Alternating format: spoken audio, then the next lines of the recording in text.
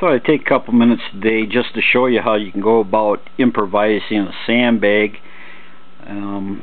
using a single long sleeve shirt.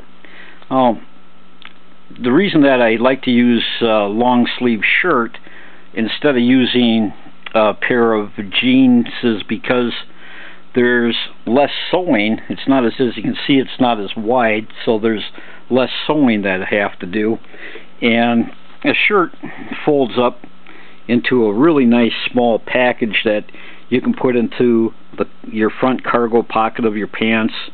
You know, you can easily fit 2 or 3 of these sandbags into your backpack or your tackle box. And to make the sandbag, it's very simple. What you do is just take your scissors and cut the shirt sleeve off to the length that you want your bag. This is where, after you cut your sleeve off, of course you have to sew the sleeve back together at that point. Now this is what the sandbag looks like after it's been sewn back together and at that point. And you can see I just put some paracord across the top just to hold it together, kind of like an old-fashioned lead ball bag that you'd carry for muzzle loading. Well, of course, if I had used 2 of these sandbags, I would have more elevation, but I haven't finished making the second sandbag just yet.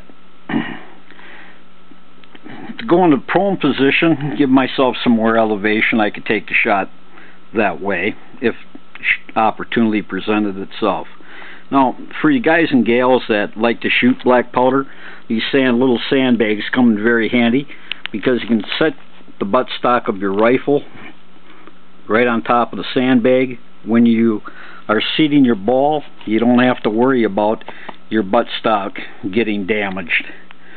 And this is just a couple things that you can do with this style of sandbag, and I'll show you another thing that you can do with this particular bag in my next video.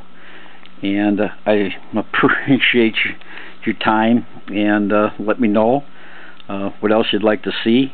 And thanks again for watching my video. Hope it helps.